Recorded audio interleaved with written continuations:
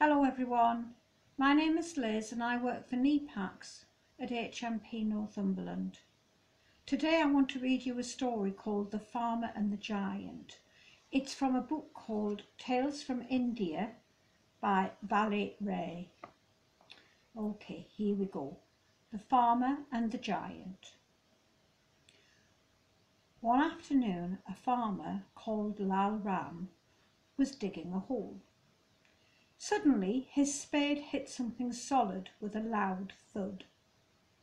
Peering down, Lal spotted an earthen jar. He knelt to pull the jar from the ground and saw that it had been sealed. Curious, he gave it a shake, but heard nothing inside. He set it aside and continued with his task. Later, as he was lying in bed, he began to wonder about the jar again. Perhaps it held something magical, he thought, or better still, something precious. Lal got dressed and went out to his yard, where the jar sat by the well. Lal picked it up and studied it very carefully.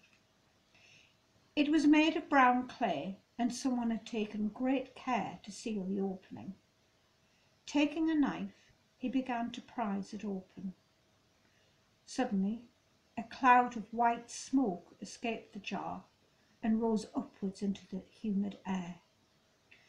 The smoke swirled in a cyclone, faster and faster, until Lal saw a flash of green light. He fell backwards, landing on his behind, and he gasped, because standing before him was a giant. "Master," the giant bellowed, "you have released me, and now I am your slave." Lal scrambled away in shock. The giant wore an evil grin and clothes made of very fine silk. On his head was a scarlet turban, and his ears were heavy with golden rings. "Oh, don't hurt me, almighty demon," Lal cried. "I will not hurt you," the giant replied. "I must serve you." Lal was confused. "You will serve me?" he asked. "Yes," the giant replied. "Ask me to complete any task, and I will obey." Lal stood and dusted off his clothes. He edged closer to the giant, amazed and more curious than ever. "What if I ask you to lower your voice?" he asked. "Done," said the giant. "What else?" "Draw me a bucket of water from the well," said Lal. Within seconds the giant did as asked. "Can it be true?" asked Lal. "Have I really been so fortunate?" The giant began to laugh. "You have," he eventually said, "but you must agree to one condition." Lal nodded. "What is it?" he asked. "You must keep me busy," the giant explained. "When I am busy, I do not get hungry." "Oh, what happens if you get hungry?" asked Lal. "Then I eat people," the giant told him. Lal shuddered at the thought, but did not run. He had a large farm, and there were many tasks the giant might do. "I understand," said Lal. "Now let me get some sleep and we'll continue in the morning." But the giant shook his head. "No," he replied, "you must keep me busy at all times." "But it's dark," said Lal, "and I'm tired."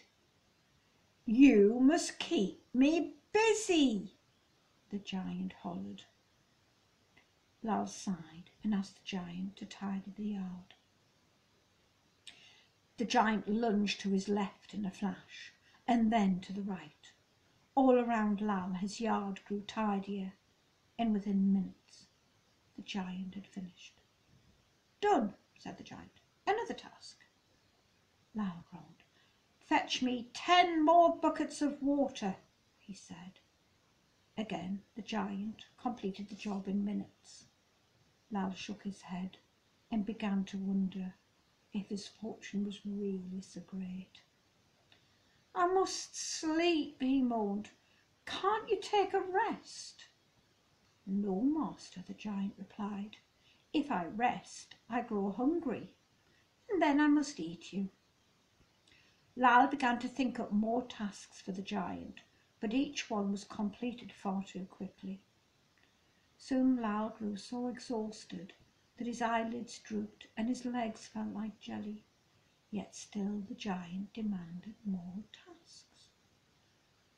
My land is full of rocks and stones, Lal said. Sift every grain of soil and remove them. The giant nodded and off he went. Lal was confident that the latest task would take much longer. He dropped to the ground and fell fast asleep. However, the giant returned just 20 minutes later and woke Lal up. It is done, he proclaimed. Give me another job. Lal shook his head in sorrow. Rather than being a gift, the giant had become a curse. Soon he would run out of jobs for him to do, and he would devour him. Lal sat down and wondered how to save himself. After a few minutes, he had an idea.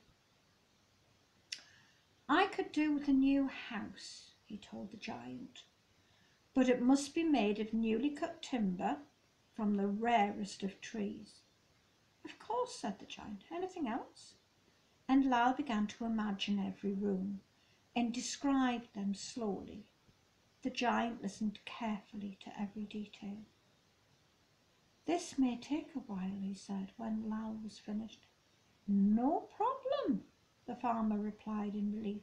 Take your time. But barely an hour later, Lal's magnificent new house was ready, and the giant was bored again. Growing desperate, Lal suddenly thought of something else, something far cleverer. So, he said to the giant, you must do anything I ask. Yes, said the giant. And I must make sure you're always busy. Yes, master. Or you will eat me. I'm afraid so, master, the giant replied. Lal nodded and pointed to the field behind his brand new house.